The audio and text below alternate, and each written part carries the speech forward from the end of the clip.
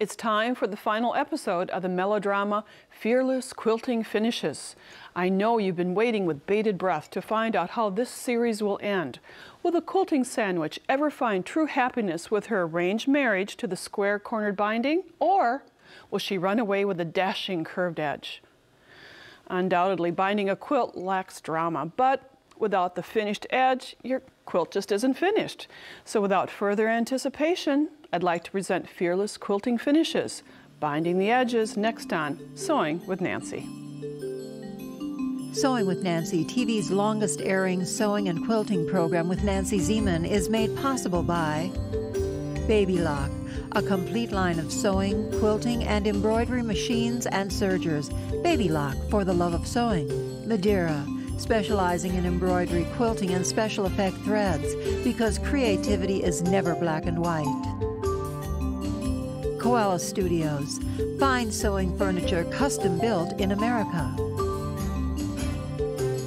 Clover, makers of sewing, knitting, quilting, and embroidery products for over 25 years. Experience the Clover difference. Amazing designs and Class A needles. Whether you're going to choose fabric that matches your border for your binding or you're going to use something contrasting, there are two standard widths, 2.5 or 2 1/4.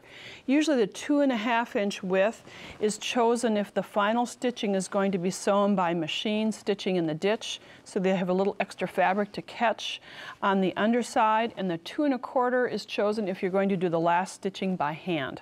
So make the choice yours, whatever width you'd like. And I like to work with bias strips because sometimes it has a little bit more give and play to it, and especially if you have curved seams, you need bias for sure at that point. The fabric can be cut easily rather than just always cutting on the 45-degree angle. You can make your fabric more accommodating by doing some creative folding.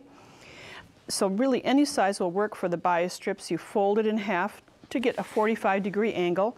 Then you create a arrowhead. You fold it again, and I pre-press this so that you would have to do that at this point, and then fold the angle on top of itself and match up those folds. So along this edge you have a whole stack of folded fabric.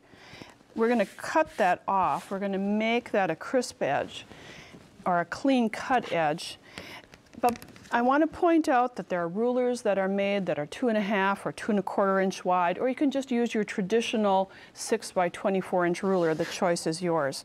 So my first cut is going to be just to cut off that multitude of folds, and then cut your 45 degrees. Angle it and cut.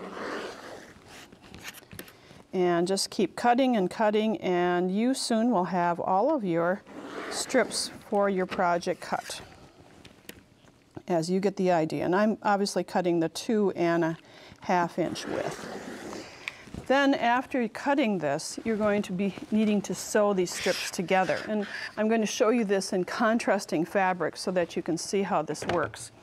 And here we have some red strips that contrasting we'll be putting together. And you see the 45-degree angled ends. And with right sides together, you would meet these together and overlap. Overlap them, it doesn't have to be an exact amount, but overlap the ends so that you have those little bunny ears. And you're going to stitch from the intersection where they overlap down to the other intersection. And let me get these cut edges from point to point. That gives you definitely a line to stitch. This next piece has been stitched. And for the first step of this quilting project, we like to turn under the starting edge a generous 1/4 of an inch, press it, and then get some paperback fusible web and fuse it to that area. And I cut it just a little bit too long, and I can just tear this off. Now the next step is to fold it in half and press with wrong sides together and meeting long edges to get your binding, so that you'll be doing the pressing, and I'll show you how to start this at the machine. The stitching and the folding of the binding requires just a few steps. And I've aligned the raw edge of the binding to the raw edge of the project. And notice I have a pin about 3 to 4 inches from the starting point. We're going to start to sew not at the very edge, but at this pin mark. There are other pins. There are pins at each corner. I've marked a 1/4 of an inch seam allowance, or 1/4 of an inch mark at the corner, at each of the corners. There's that little dot. Hard to see, so I always put a pin at the corner so I can stop. That's going to be my stopping point, and also the starting point, so it's a good pin mark at each corner. Not a lot of pinning of the binding. You can kind of use your finger pins to do some of the pinning. So I'll start to stitch with a 1/4 of an inch seam allowance. I have a foot on my machine that has a 1/4 of an inch width. I have a quilting needle, and I have quilting thread, all-purpose cotton thread. Now my stopping point is going to be this pin that I'm readjusting, and let me get it perpendicular to the edge. That's the important thing. And as I get closer, you'll get an idea of what's happening. 1/4 of an inch seam. Just stitch, straight stitch away, and as I get close to that 1/4 of an inch, sink the needle in the fabric. You may want to back stitch just to secure it. Cut the threads. So you're stopping a 1/4 of an inch from the edge. Raise the presser foot, remove the pin, and then fold the fabric at a 45-degree angle. It's really easy to figure out where that ends. You'll fold it so it aligns at that cut edge, 45 degrees. Now you notice where I'm placing my fingers of my left hand next to the edge of the fabric. I'm going to fold this back so that the binding aligns, the fold of the binding aligns with the cut edge of the quilt at the corner. And there's a little tuck underneath here that's at a 45-degree angle because we're mitering the corner. Slip the fabric underneath the presser foot, lower the foot. You can start sewing at the fold. You don't have to start sewing at that 1/4 of an inch, and stitch. And let me just get this aligned a little bit better. There we go.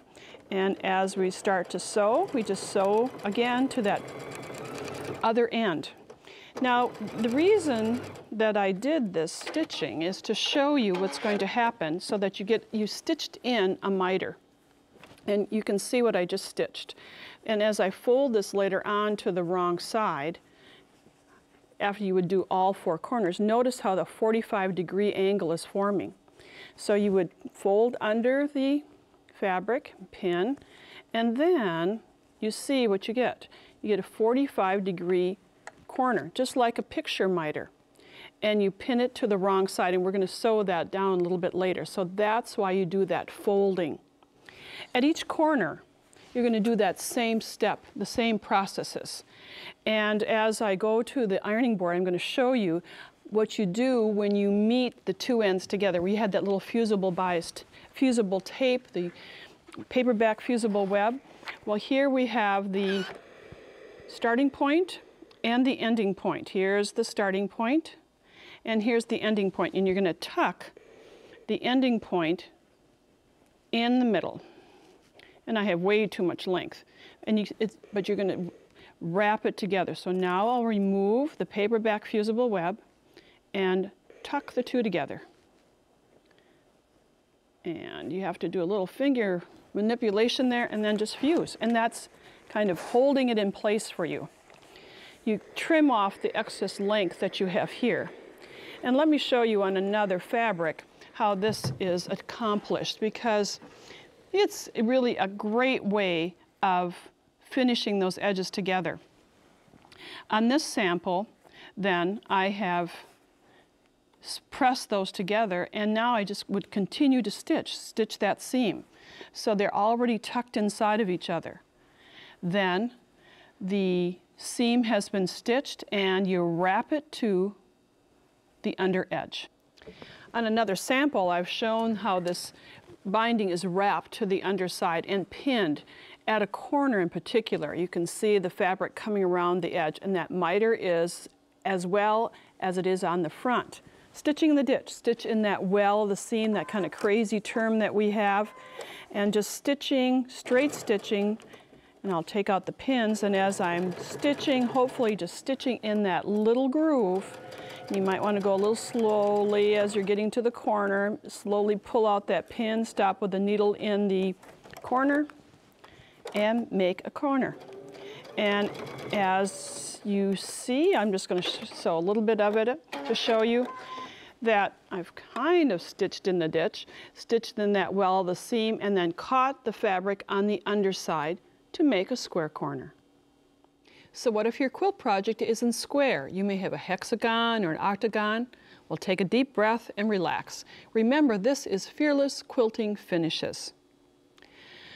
What I like to do when teaching is kind of build upon the techniques. First starting with a 90-degree corner, then going to a hexagon and octagon, because you're going to learn from what you learned in the past. This table runner, where you'll often find an unusual angle, can have the same neat corners of the binding by using a pin to do the marking. I used a pin earlier to mark at the corners, but this time the pin will really dictate where we're stopping and where we're doing the folding. So you can see my non-90-degree corner. Doesn't matter what it's called, you're going to treat them all in the same way. And place that pin, you're going to just kind of place a pin right in the middle, just anchor it down. Here's another corner. So we'll place a pin, kind of eyeball it, just pin it right through. And that's the important markings.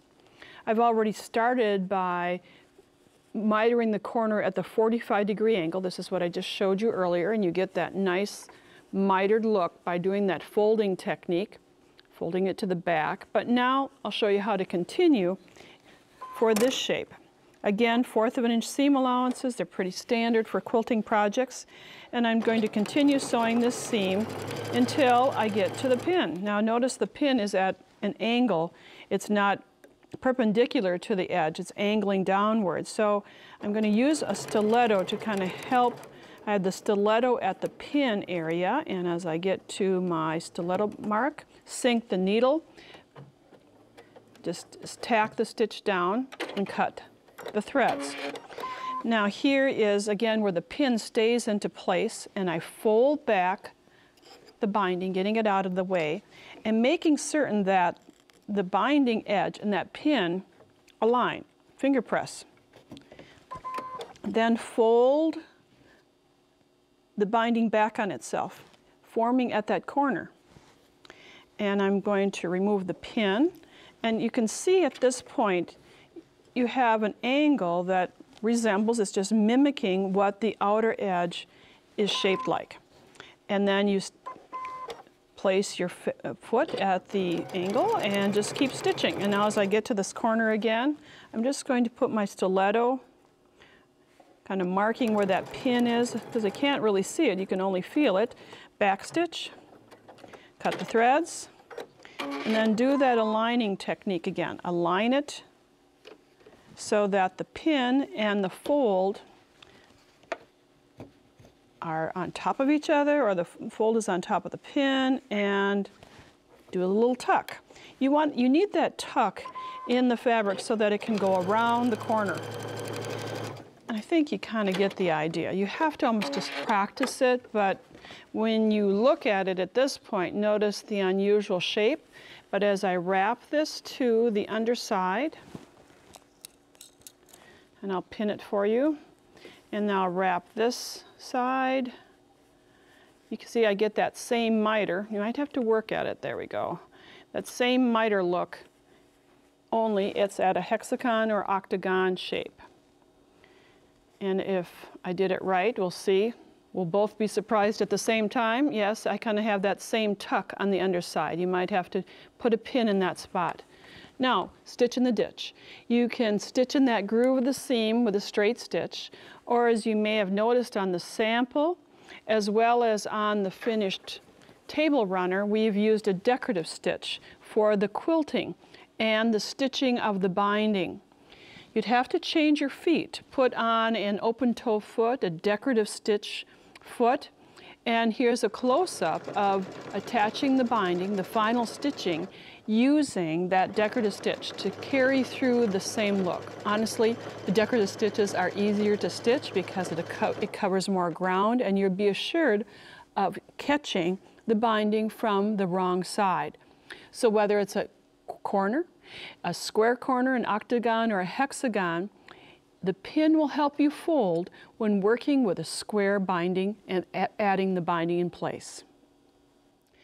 Corners, angles, and now curves, binding knows no limitations. As you expand your quilting technique repertoire, you'll be able to draw upon earlier techniques. Curved edges are not to be feared, simply mastered. We're going to master these curved edges with the use of purchased bias tape, not the made tape, but the purchased tape that comes on a card. It's pressed edges to the middle and then pressed in half, often called double fold bias tape. When working with curves, this may be your perfect opportunity to try this type of bias tape out, but we have to do some pre-pressing. Notice how I've cupped the bias tape, the edges, around the edges of the fabric. It's easy to do in the straight, when it's straight, and practice by pinning just the top layer and to the top layer of your fabric, not through, just to the top layer. But then, as you get to the corners, not corners, curves, shape the bias tape as you go around. Shape it so that it conforms to the curve, and you'll be able to do this kind of inch by inch and then pin just the top layers. We're pinning only through those layers because as I flip this back, then I can see just one layer of fabric, just that single layer, so I can stitch in the groove, stitch in the well of the seam. Now, truth be told, most of the time when you buy a package of bias tape, it tells you to cup the edges and to do one row stitching. I have never in my career been able to put on bias tape with one row stitching. I have to do it with two, and I'll show you how we do it. So I now have repinned all of my areas, and I'm going to stitch in the well of the seam, stitching in the ditch of that fold. Now, as I get in here, I want to point out, perhaps you can see the seam. I'm going to stitch right down, but I stitch usually a hair to the right, so I'm not exactly at that fold. The reason, when I am wrapping the bias tape around the edges, it will conform a little bit better if I'm not exactly in that curved area. And you can see it's stitching around, and this is where it takes a little time, and I'm also going to shorten my stitch length. As I'm getting to the curve, I'm just going to bump it down one or two little notches, so I'm stitching at 2.0 or 1.0 in the stitch length.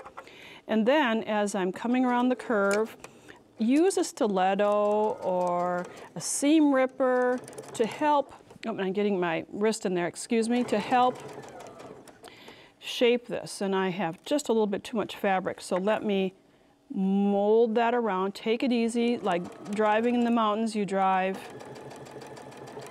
slower, and that's kind of what you stitch with a shorter stitch length as you're going around curves. Now we'll see how I have done. Sometimes I don't do my best sewing during television. So we'll see what happens. So as this has come around the corner, it really does mold quite well, and because I have pre-shaped that corner, it does give a fairly good look. Now the sample that we sewed in our sewing studios is right here, and on the wrong side you wrap the bias tape around so that it just meets the stitching line. That will allow you to do stitching from the wrong side to attach it down. You could use that decorative stitch technique I showed you earlier. That would certainly make it easy.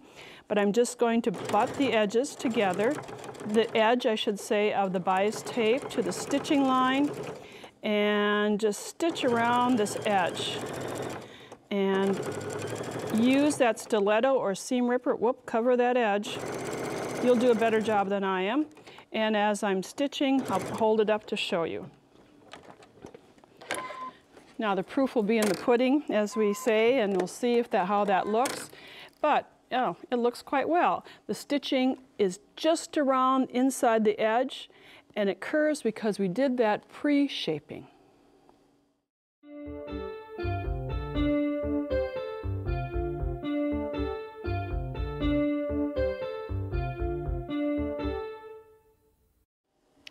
In my job, I have the honor of meeting amazing people. Today's Nancy's Corner guest is no exception, but she may have the added distinction of being extra special. My guest has entered and won numerous prizes at prestigious quilting shows. She stitches with accuracy and patience. Did I mention she's 10 years old? Please welcome Maria Judy, who joins us via Skype and is missing a half a day of school to be with us. Hello, Maria. How are you doing today? Fine, thank you. How are you? I'm very well. You know, when I read your story about how you started to quilt when you were a young girl and now how you've progressed, I'm so impressed. Tell our viewers about your first quilting project. My first quilting project, I made fat quarters, but I cut them into smaller squares, and then I sewed those together. And it's a large square fabric, and you like that, right? Yes. And then tell us about your second project. My second project, I went into a type of log cabin, and I went to a quilting store to ask for if someone could quilt my quilt top. Yes, And then that's when I met Mrs. Geisler, and she quilted my quilt top. And Mrs. Geisler has been your mentor and friend in helping you learn to quilt, right? Yes. What a great friend to have, and your mom has helped you along the way. And there's a quilt behind you that you made. It's called Sherbet Stars. Wow, how many half-square triangles? Do you know how many are in there? 400 something. 400 something. Yeah, that's a lot of squares. And what's your favorite part about quilting, Maria? I love thinking of the idea of getting a pattern and if I could change it around and seeing what I could do with it instead of doing the exact copy. Sure, and you won a prize with some of your quilts. Tell our viewers about those. On my log cabin type of one, I won first place in Firehouse Show. And then Sherbet Stars, I went to Kansas to a national quilt show, and I won second place there. And I also got a Piecers Award. I can see why. You're just amazing little girl, and your name in Chinese. Tell us what that means. It means hope, and my Chinese name is Shen Pen Pen. It's a beautiful name. I have a Korean son, and his name is Jung Ha, and I don't know what it means, so I'm going to have to research that. We share another little thing in common. Obviously, part of my face doesn't work, and you have a little problem too, and you make everything work well. Tell our viewers about that. I have my left arm. When I was born in China, my arm was all twisted up during the birth process. Sure. It's a little hard for you to use it, but yet you make beautiful things, don't you? Yes. Yes, I do. Now, the quilt behind you, I happen to know is queen size, right? Yes. And you did the binding by hand, stitched it by hand, and tell the story about your mom wanting to help you, because she did some help, right? Right, she did. So one day she found out that she could help me with the binding. And then she did a few feet that day, and I came home and we both looked at it, and I had to tear it out and redo it myself because she was horrible. I think you'd have to tear out my binding stitching too, Maria. Don't worry, Thelma, her mom. It would be the same way. And you stitched like 12 inches a day, didn't you? Yes, I did, for 32 days. 32 days, 12 inches a day to complete the binding. You put me to shame, Maria. I'm so impressed. This has been fun talking to you. What's your next quilt project going to be? I'm going to do a quilt top with fabric like interweaving together. And so that's what I'm planning to do next. It sounds wonderful. Thank you for being with us. Thank you for taking time off of 5th grade. Oh, this is fun to have you here. We're going to interview you again to see your next project. Thanks, Maria. Thank you. Well, I hope you've enjoyed this interview with Maria. You can go to nancyzieman.com, click under Nancy's Corner to find out more information. Of course, watch 52 of our Sewing with Nancy programs online. Thanks for joining us during this 3-part series on fearless quilting finishes. Bye for now. Nancy has written a fully illustrated book entitled Fearless Quilting Finishes that includes all the information from this 3-part series. It's $14.99 plus shipping and handling. To order the book, call 800-336-8373 or visit our website at sewingwithnancy.com/2703. Order item number BK2703, Fearless Quilting Finishes. Credit card orders only. To pay by check or money order, call the number on the screen for details. Visit Nancy's website at nancyzieman.com to see additional episodes, Nancy's blog, and more. Sewing with Nancy, TV's longest-airing sewing and quilting program with Nancy Zieman, has been brought to you by Baby Lock, Madeira Threads, Koala Studios, Clover, Amazing Designs, and Class A Needles. Closed captioning funding provided by Oliso.